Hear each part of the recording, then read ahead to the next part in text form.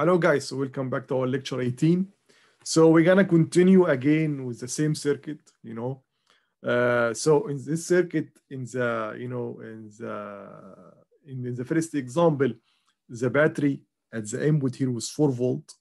Then I changed it and the operation region was active.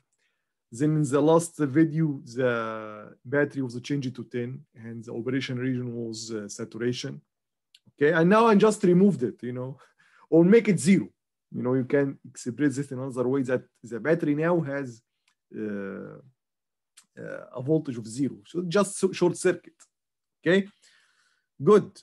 So basically you can expect now that we're gonna work in the the cutoff region because there is no source that can feed the 0.7 to the VBE, the voltage between the base and the collector, the emitter, I'm sorry. We can expect that. Okay, so and in fact, the true operation region here is cut off, and every current here will be 0. But let's assume, just assume that you guys for some reason confused and assumed active or even saturation. So what's gonna happen? Okay, basically, as I said, you can assume whatever, then you can prove or disprove. If it was correct, you will find your numbers are consistent, okay, with your assumption. If it's not, then you change the assumption. That's it. So let's assume active, although it's incorrect, but let's assume it and let's see what's gonna happen. So assume active region. Okay, if we are in the active region, VBE is 0.7. Okay, and IC is equal to beta IB, and G1 is forward. I mean the junction between the base and the emitter. G2 is reverse or off. Let's call it off. Not or VBC should be less than 0.4. Okay, good. Another important information is to look at the the characteristics. So the characteristic, we know the characteristics of the transistor is something like this. Here you have IC, here you have VCE, and look.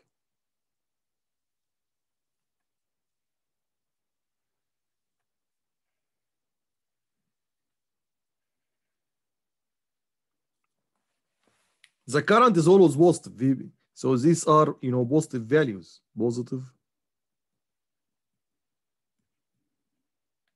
values. And what's being said for IC is exactly same conclusion for IE and IB. So whenever you are working in the active region or the saturation region, based on the characteristics, okay, VCE must be positive, and IC, IB, IE, all these currents should be positive. So another important information regarding the active region that VCE must be positive, IC, IE, IB, all these parameters must be positive. How we could know that? Just look at the characteristics. This is a 0. So all these values, either this, IC1, for example, IC2, IC3, 4, whatever, all these values are positive.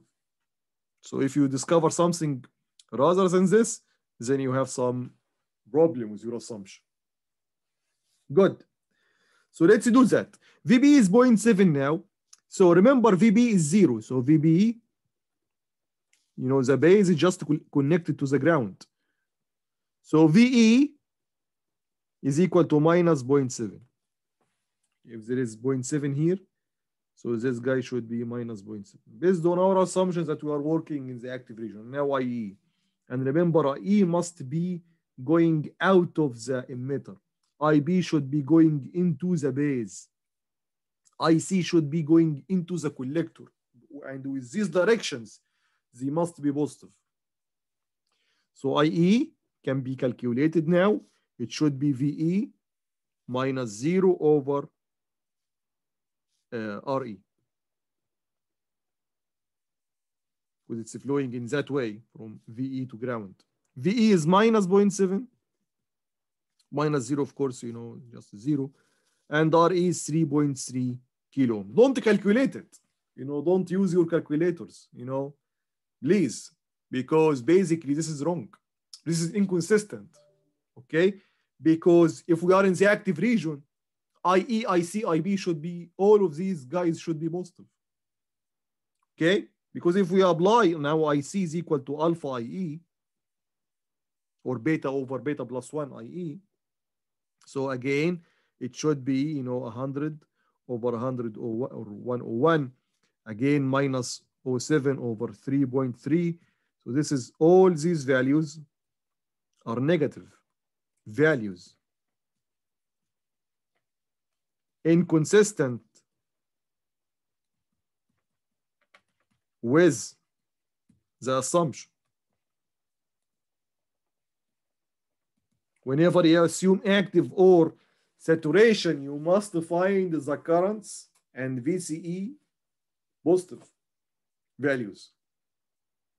So the assumption is correct.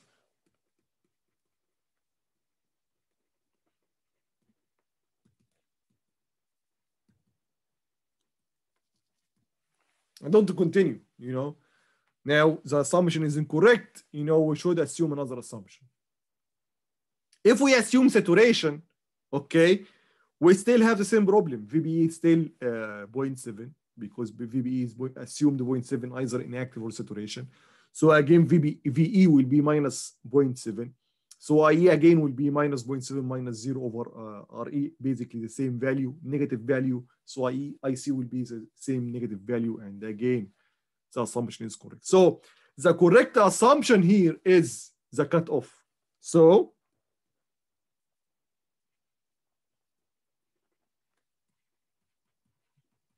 cutoff means G1 is off, G2 is also off. The two junctions between base emitter junction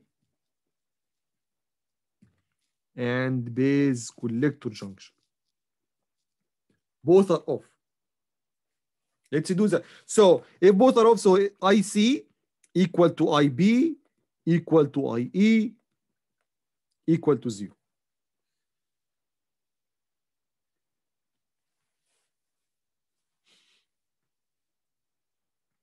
So all the currents are 0 now.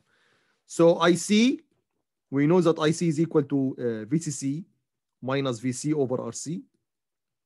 Look, if we call this, we can call this battery VCC, and this is, you know, the voltage of this node collector is, can be called VC. So basically IC is flowing in that direction, so it's equal to VCC minus VC over RC, equal to 0 here. So VC is equal to VCC, which is 10. So we calculated VC. Now we should calculate IE as well. I'm sorry, VE as well. So we know that IE equal to, look, let's look at the circuit, VE minus the ground, 0 over RE. VE minus the ground, 0 over RE. This is equal to 0. So VE is equal to basically 0, right? Yeah, 0. So VE is equal to 0. So the correct voltage is not 0.7 for VE. It is basically 0. And the correct voltage for VC is basically 10. And IE is 0, and IC is 0, and of course IB will be 0 as well. Okay? Now let's check. Let's do the check here. If we really working in the cutoff, we should see that the junctions are reverse or off, basically reverse, you know, or some very small forward bias. So let's start by VBE, the base emitter junction voltage. which is basically VB minus VE equal to, what is VB? VB is basically 0, and VE is 0, so it's 0. And we know that from the diode characteristics. This is the 0, 0. So this is ID, VD. Look, here is 0, 0. Whenever the voltage is 0, the current is 0. So that's good. That's consistent with, with our assumptions that we are in cutoff, so G1 is off.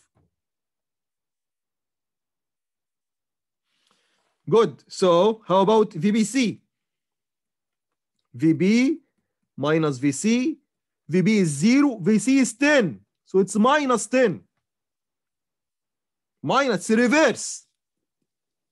Look, the current should be I naught, or if you're working, of course, with very small current, or with if we draw the constant voltage model, it will be exactly perfectly 0.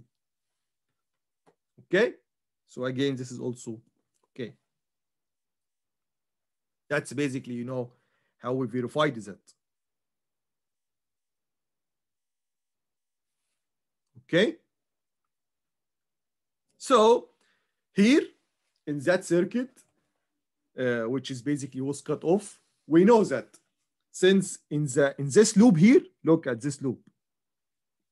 This loop, there is no source.